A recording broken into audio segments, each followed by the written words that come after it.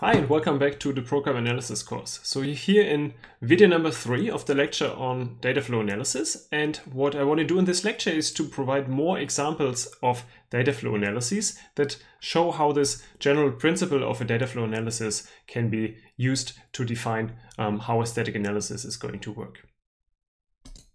Here's an overview of the data flow analysis that you'll see in this course. So in the first video for this lecture, I had started by introducing data flow analysis by showing a concrete example, namely the available expressions analysis. And what we're going to do in this video is to look at 3 more examples of data flow analyses called reaching definitions, very busy expressions, and live variables. If this doesn't sound very clear at this point, don't worry, this is exactly what this lecture is going to show. And then in addition to what you see here in the lecture, there will be another kind of data flow analysis, namely one that is about attained analysis, which is what you'll implement in the course project. So everything you see here now in this lecture hopefully allows you to better understand what you're supposed to do in the course project, which is also about a data flow analysis. All right, so let's get started by looking at another kind of data flow analysis, and this will be a reaching definitions analysis.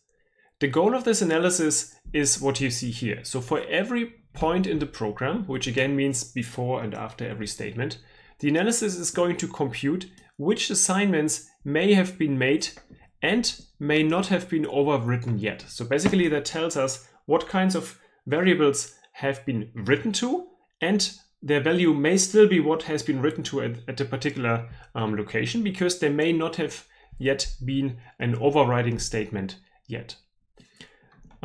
So this can be useful in various kinds of program analyses, and in particular this is useful to compute a so-called data flow graph, which tells us what kind of data may flow from one statement to another statement. Because in this data flow graph we want to have an edge that tells us, oh, what is written here may be used here, and this is exactly what a reaching definitions analysis is going to compute. Note the careful use of the words may in this statement of the goal of the analysis, because this is not about definite information that some assignment must reach use of a variable, but it's just about assignments that may have been made on some path that leads to a point in the program and that may not have been overwritten. So it's not a guarantee that whatever definition reaches a particular program point is actually reaching this program point, but it's something that may happen. To make this more concrete, let's again have a look at an example. So in this example, we are writing into 2 variables, x and y, and then have this while loop that depends on the value of x, and then in the loop body, when we enter this loop body, is going to write into y again, and then also into x. Now, one of the reaching definitions that we have here in this piece of code is that the definition of x in the first line is going to reach the first statement inside the body of the while loop.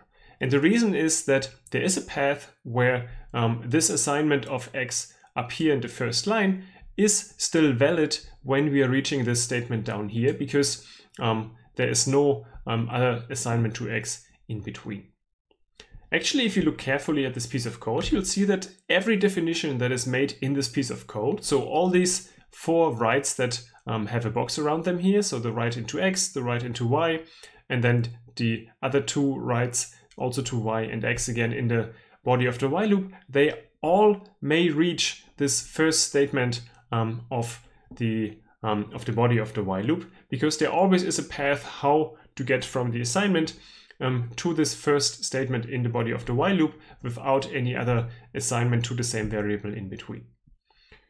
In contrast, not every definition may reach the second statement of the while loop. So in particular, if you look at this definition up here in the second line where we are writing into y, then there's no way that this write can actually reach the second statement in the while loop, simply because the first statement in the while loop is always writing to y just before, so we know for sure that the definition in the second line is not going to make it beyond this assignment here, so it's in particular not a reaching definition for the second statement in the loop body.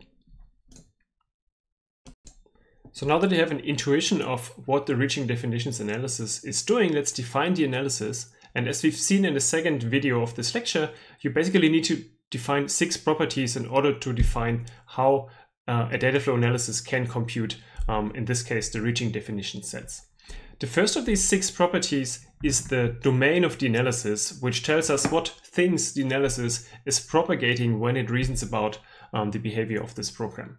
And in case of our reaching definitions analysis, the domain is the set of all definitions in the code. And the definition basically means an assignment, so every statement that assigns something into a particular variable.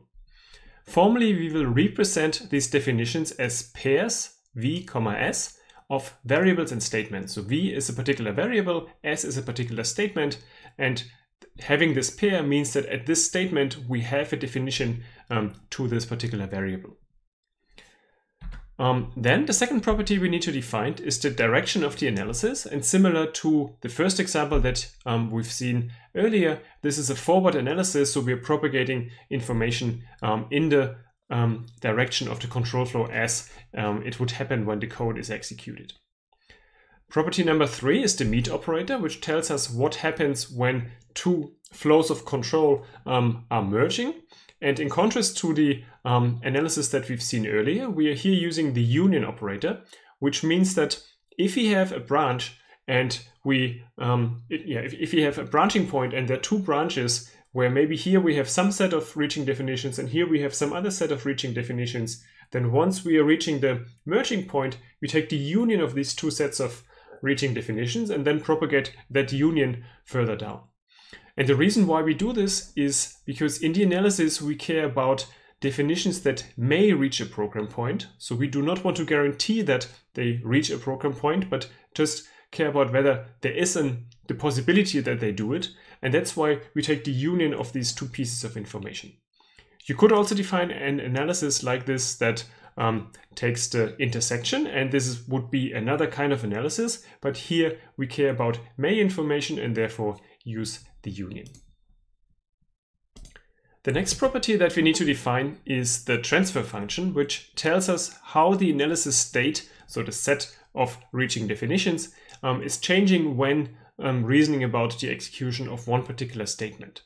And similar to what we've seen earlier, we are defining the transfer function as a function that tells us what happens at the exit of a statement. So the RD here stands for reaching definitions. In terms of what we know about the analysis state at the entry of the statement, and in terms of 2 helper functions, kill and gen. So the overall equation looks very similar to what you've seen for the available expressions analysis, just that now this is about reaching definitions, and obviously the definitions of kill and gen are different here. So let's have a look at the definitions of these 2 helper functions, gen and kill. So gen is basically creating new reaching definitions, and it does so as follows. So if a statement S is an assignment, and if it's assigning to a variable v, then gen of S will contain the pair v, s, basically telling us that this statement is going to create a new reaching definitions that from now on we should propagate forward. And otherwise, so if statement S is not about an assignment, gen of S is simply the empty set because it does not generate anything new that the analysis should propagate. The kill function is defined as follows. So if S is an assignment, and again, that's the only case that really matters for this analysis, and if it's assigning to a variable v, then kill of S will contain v, s prime for all other statements S prime that also define the same variable v. So let's say we have an assignment to some variable called x somewhere, and there's some other statements that also define this variable x, then kill of the first statement that defines s will include all the other statements by basically saying that, well, these other assignments are not valid once we are reaching this statement that is now writing to x. And then again, if the statement is not an assignment, kill of s is simply the empty set because all other statements do not really matter for a reaching definitions analysis. The 2 remaining properties that we need to define in order to fully define this data flow analysis are the boundary condition and the initial values. So let's look at these two properties, and let's start with the boundary condition. So because this is a forward analysis, the boundary condition is defining what happens at the entry node of our control flow graph. And intuitively what happens here is that all variables are still undefined. Now we do not yet have a notation to say that the variable is undefined, because we always represent the definitions by the name of the variable and the name of the statement. And to express the fact that the variable is still undefined, we're using a kind of special statement, which is just called question mark, that tells us that a particular variable is not yet defined. And now using this special statement, we can define the value of the state of the analysis at the entry node as the set of pairs that contain every variable we have in our program, combined with the special statement question mark, by basically saying that all variables are still undefined. And then finally, we also need to say what will be the initial state at all the intermediate nodes. And here we simply define it as the empty set by saying that all nodes, before we know anything about them, do not have any reaching definitions.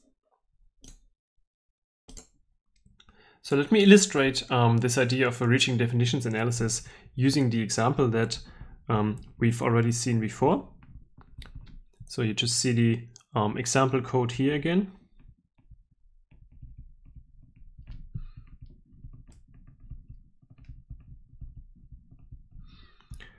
And as usual, the first step for any kind of data flow analysis is to write down the control flow graph. If you want to practice your control flow graph creation skills a little bit, you may want to stop the video here and just try to draw it yourself.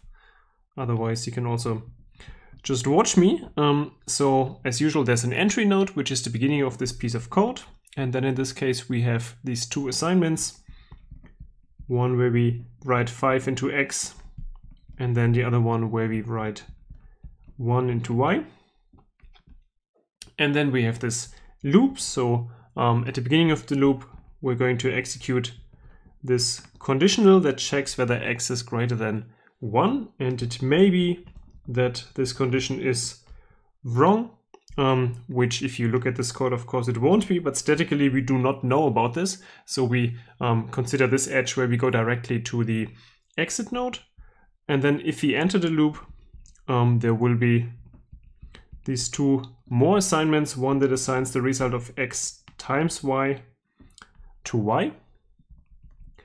And then right after that, we have another one where we are writing x minus 1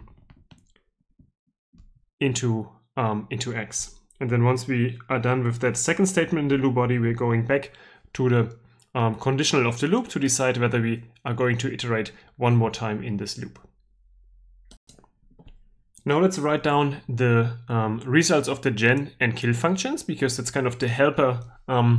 These are the helper functions that we need to compute first in order to perform the actual analysis. So as for the first example that we've seen in the first video, let's do this for each of these statements, and let's just again label each of these statements with a number.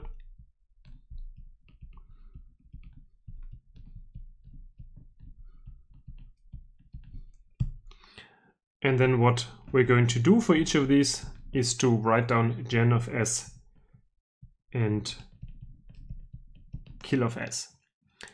So let's start with the first statement. This first statement is performing an assignment, and that means that it's producing a definition, namely the one where we are defining variable x at statement 1. So this is represented as this pair x, 1. The statement is also killing something, because whenever you're defining a variable, you're killing all other assignments to this variable, no matter where they are in the program. This includes the assignment itself. So it's killing itself, which technically doesn't really make a big difference here, but and also doesn't hurt, and it just keeps the definition of kill a little bit shorter. So it's killing x as defined in statement 1. It's also killing the definition of x at statement 5, so x, 5. And it's also going to kill this definition of x at this artificial helper statement question mark that we have introduced earlier, which basically means that it's removing the information that x is undefined. Now for statement 2, it looks pretty similarly. So if you want, you can just try it yourself before you watch me doing it. So gen of statement 2 will contain this pair y, 2, because y is defined at statement 2. And then we are killing all definitions of y at other statements, which in this case means at statement 2, at statement 4, and at this artificial question mark statement, meaning that x is not undefined anymore. Statement 3 does not contain any assignment, which means that both the gen function and the kill function are empty, which basically means nothing changes when we are propagating information across that statement 3. Statement 4 is an assignment, so it is generating something, namely the fact that at statement 4 we are writing into variable y, and because we do this, it's also killing all other assignments to variable y, which is the same set that we've already seen above, where basically every other place, including this artificial question mark statement where y may be written, is included in the kill set. And then likewise for statement 5, we are writing x here, so this is going to be in the gen set, and then the kill set will contain all definitions of x, including the one at line 5, statement 5.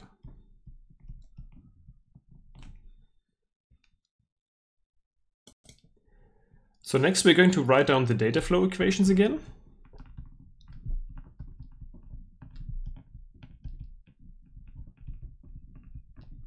Which basically describe how the state at the entry and at the exit of our 5 statements is going to be computed. So we do this for every statement, and for each of them we are writing down RD for reaching definitions, entry, and RD exit. So let's get started with RD entry of statement 1. And this is something we had defined in the boundary condition, where we had said initially for every variable we assume that it's written or defined at this artificial question mark statement, which basically means that these variables are not yet defined. So this is what we say here. And then the next entry sets, for example, for statement 2, are always defined in terms of the incoming statements. So if you look at the control flow graph for statement 2, the one that is incoming is statement 1. So this equals RD exit of statement 1. Then let's look at the entry set for statement 3, where we have to look at the incoming statements of statement 3. Statement 3 has 2 incoming statements, namely statement 2 and statement 5. And now we have a merging point, so we need to look at our meet operator, which in this case is the union. So we're saying that the result of RD entry of statement 3 is RD exit of statement 2, and the union with RD exit of statement 5. And then for statement 4 and 5, there's just one incoming statement each time. So RD entry of 4 is equal to RD exit of 3, and RD entry of 5 is equal to RD exit of 4. So now we have defined the entry sets. Let's now have a look at the exit sets. So RD exit of each of these statements, starting with 1. This is the result of applying the transfer function, which says that we should look at what flows into this particular statement. So in this case, RD entry of 1. And we should then remove everything that is killed by this particular statement. So we need to look at the kill set of statement 1, which we have computed here in this table. So it's all these assignments to variables x. So we need to write this down here.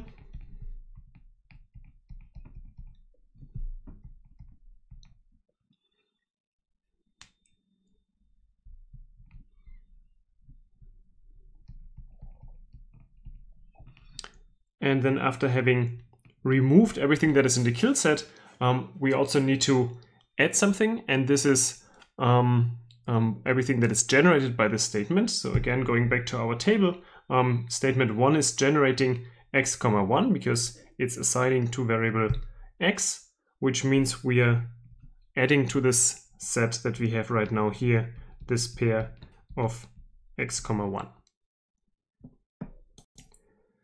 The exit of statement 2 looks very similar to what we've seen above, just that it's now all about the definitions of variable y. So I've just written it down here, and you can confirm yourself that this is actually correct. Then we need to look at the exit of statement 3, which is very simple, for the simple reason that statement 3 does not have any assignment, and therefore the kill and gen sets are both empty, which means that the exit of 3 is exactly the same as the entry of 3. And then we move on to the exit of 4. And again, this is kind of the same story as for the exit of 1 and 2, because we take the entry set for that statement, remove everything that is in the kill set, and then add everything again that is in the gen set. So fast forwarding a little bit, this is what we'll get. So for every RD exit of a statement, we now know how to compute it based on the RD entry, which is actually missing here, based on the RD entry of that statement and the kill set and the gen set that we have computed for that statement. Once we have defined all these equations, then the question is again, what are actually the concrete RD entry and RD exit sets? Because right now these equations just depend on each other. And again, in order to find the concrete solutions, we need to compute it by basically putting these equations into each other until nothing changes anymore. And I'm going to show you a subset of the result of this computation of the solutions, and I'm leaving the rest as a little exercise for you to try to do yourself, and then feel free to, for example, exchange the solution through the Ilias forum so that you can see whether it's correct or not. So what we'll get at the end will be something like this, where for every statement we are going to compute the final RD entry and RD exit set.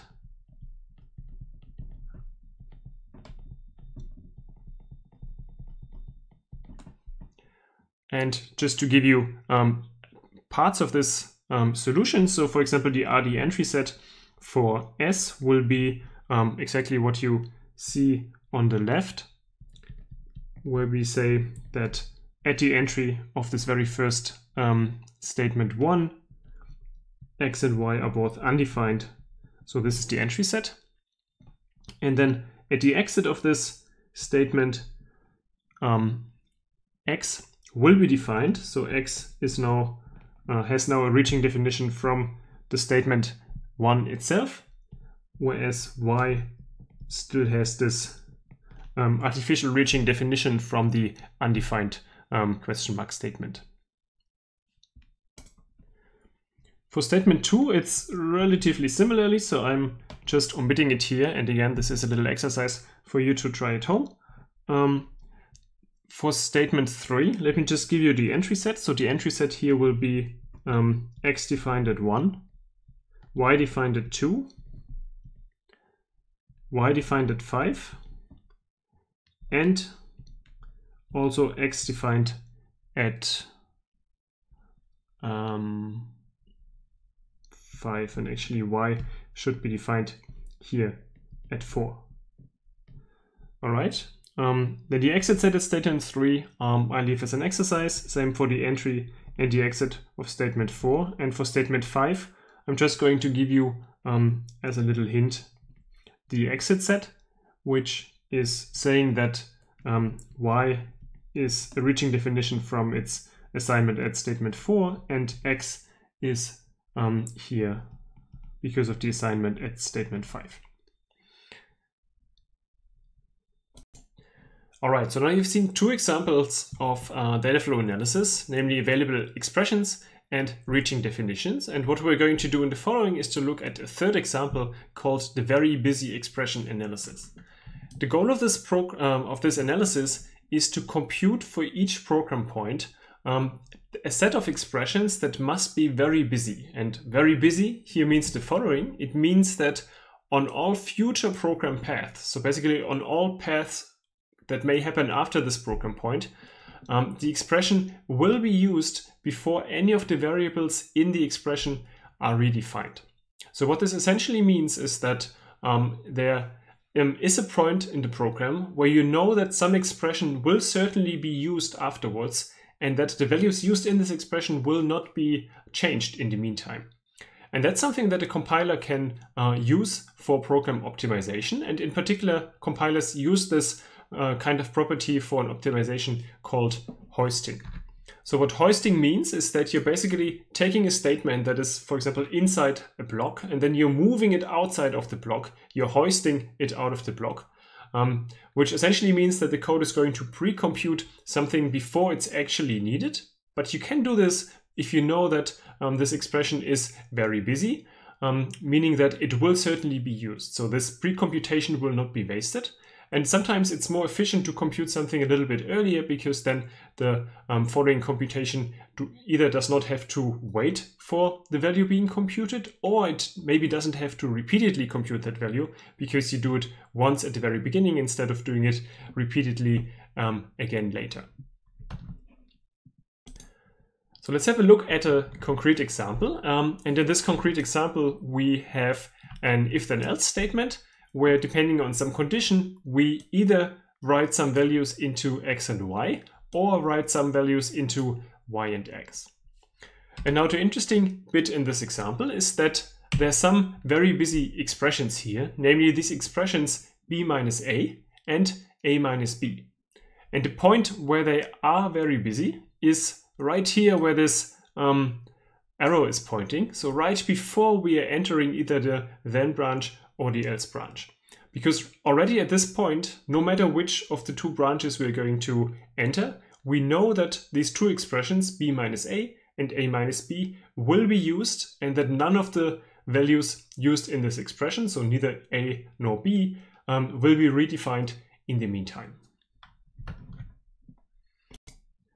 Now let's define this analysis, and as before, we need to go through these 6 properties that define a data flow analysis.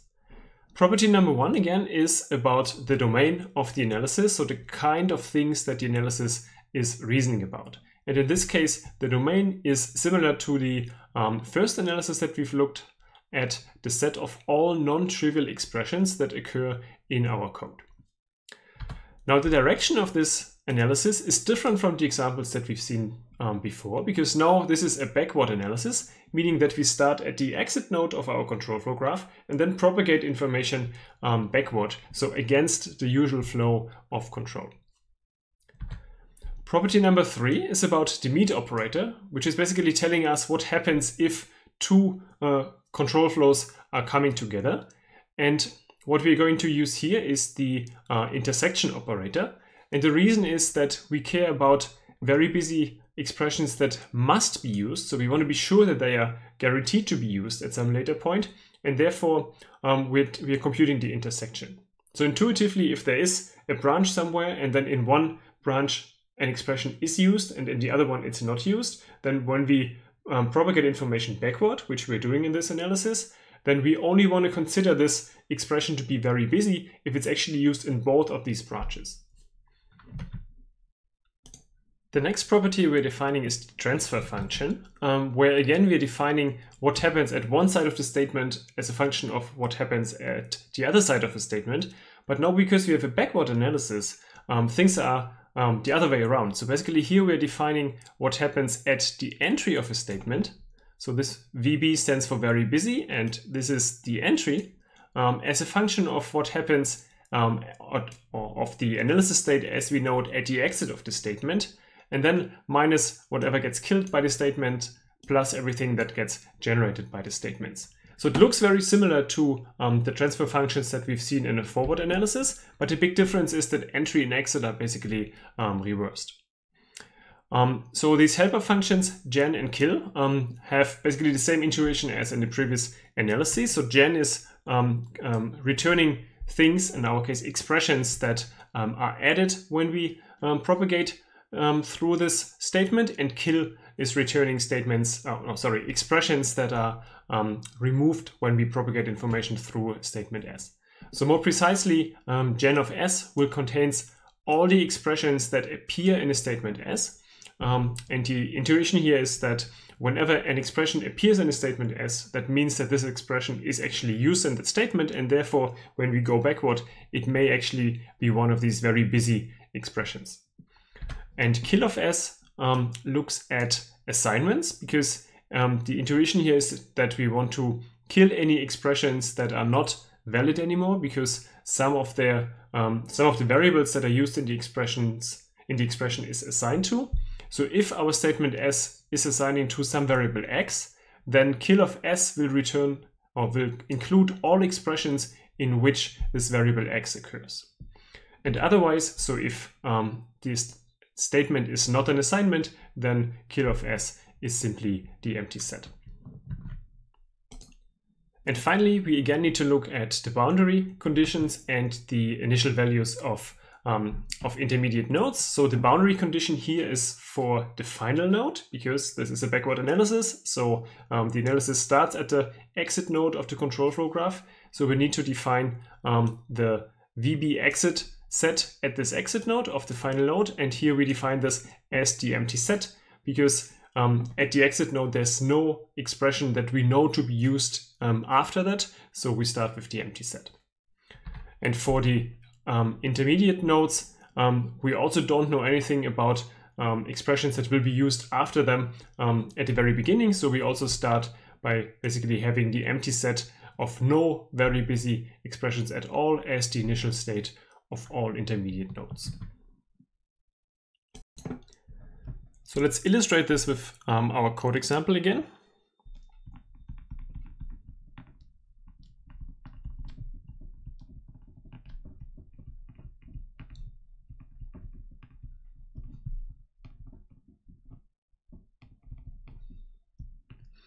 And as usual, let's start by drawing the control flow graph. And as usual, if you want to exercise this part a little bit, feel free to just stop the video here and then try yourself. So as usual, we are starting with an entry node, and as usual, somewhere we'll have an exit node, which is for the end of the piece of code that we have here. In this example, because we start with an if, the first thing that is going to be executed is this conditional of the if, so this check whether A is greater than B.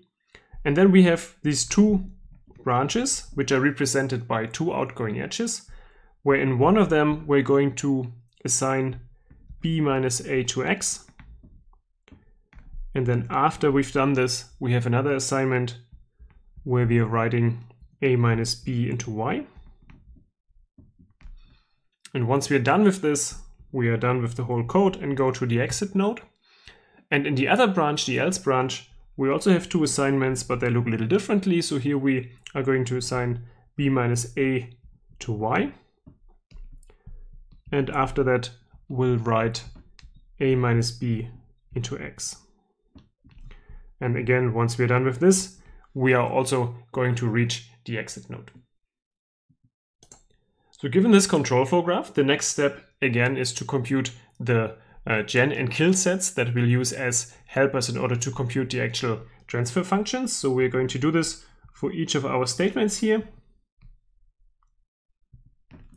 where for each of them we're computing gen of S and kill of S. Let me just label these statements.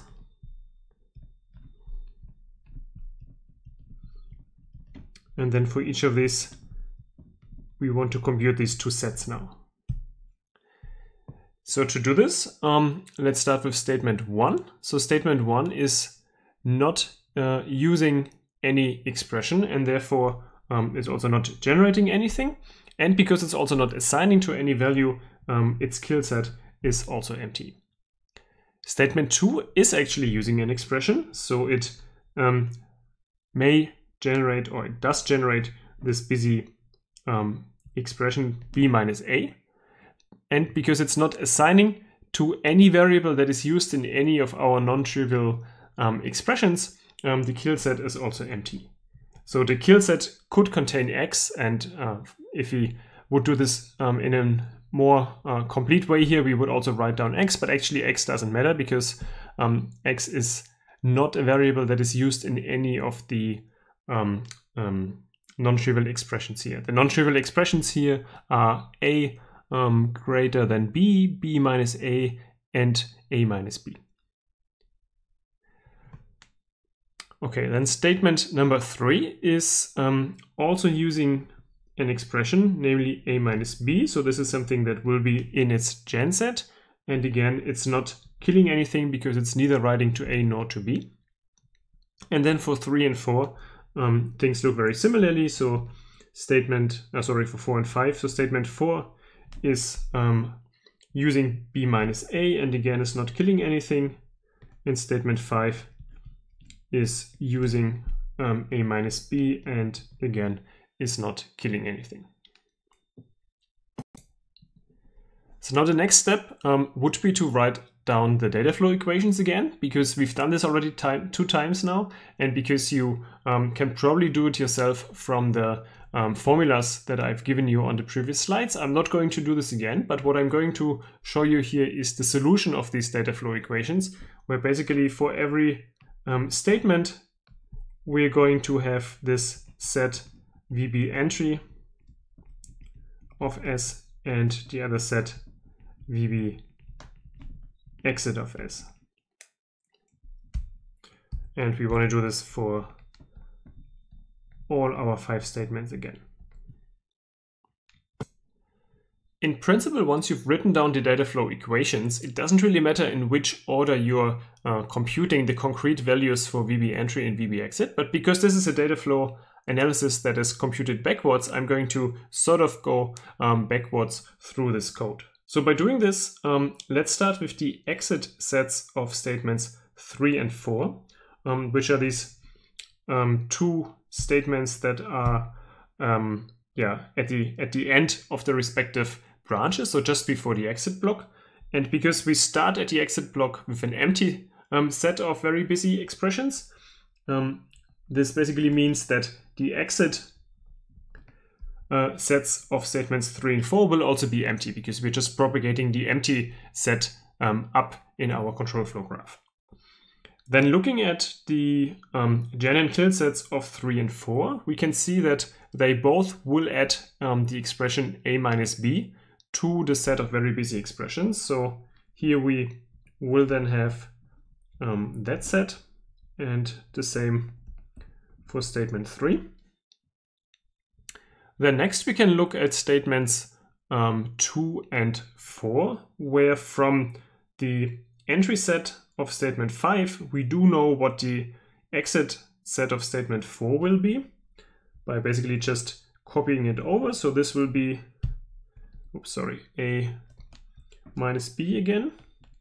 And then we can look at what statement 4 itself is doing, and it's essentially adding another expression to what is coming in here. So we have A minus B, and then because it's also using B minus A, because that is an expression that is in its gen set, we are adding this here into the set VB entry of statement 4.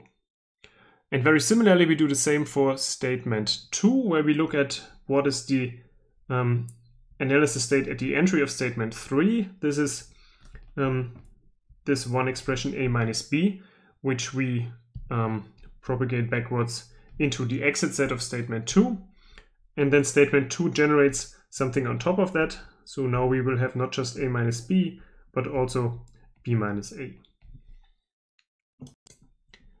And statement 1 is kind of interesting, because here we have a point where control flow, if you look at it backwards, is merging. So actually this is a branch, but if you look at it backwards, the flow is merging here. So we need to look at our meet operator, which says that we should compute the intersection of the 2 sets that are coming in here. The 2 sets come from statement 2 and 4. And both of them contain the same set, which is the set of A minus B and B minus A. So the intersection of these 2 sets still contains these 2 expressions.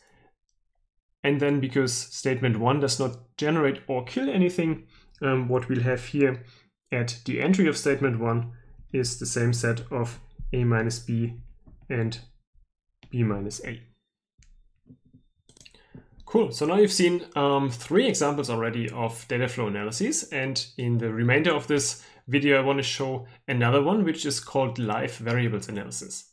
So what's the idea of live variables analysis? It is that we want to compute for each statement the set of variables that may be live, where live means that a variable is used before being redefined.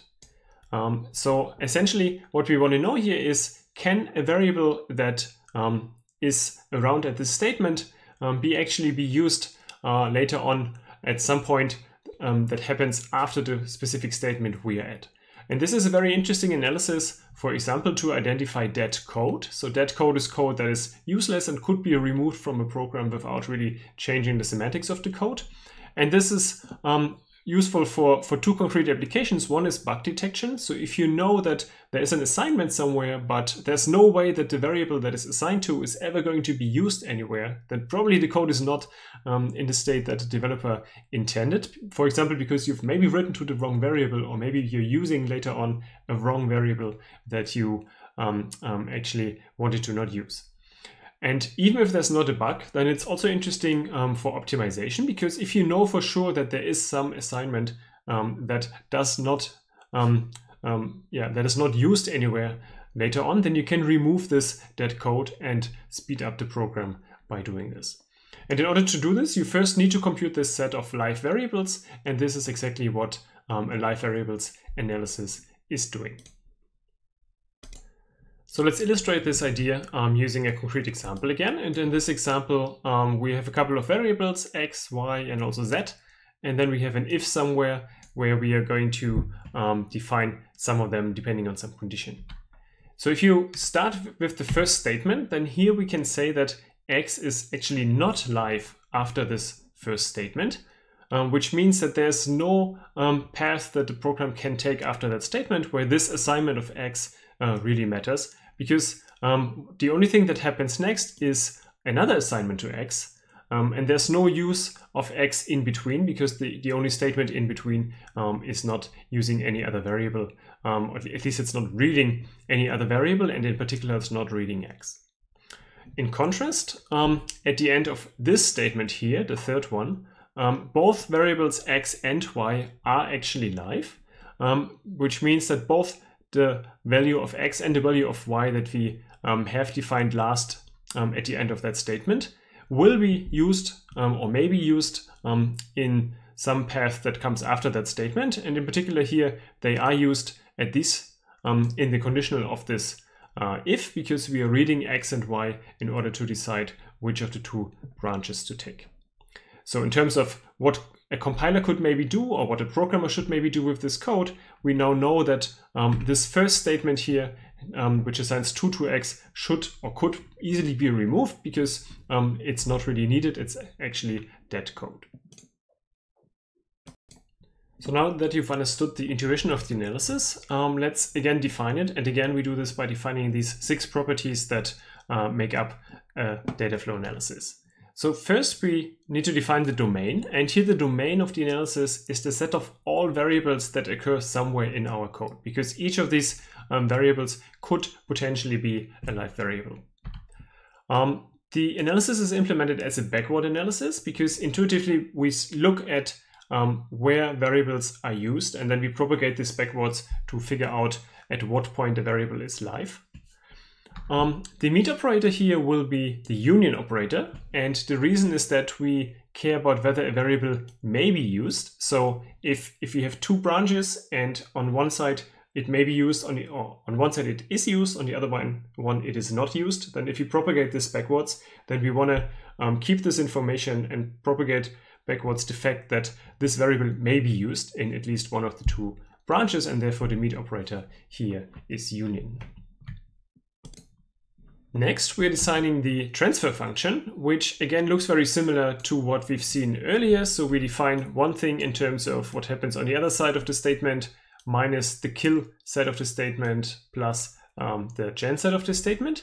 And again, because this is a backward analysis, note that what we're computing here is the state at the entry of a particular statement.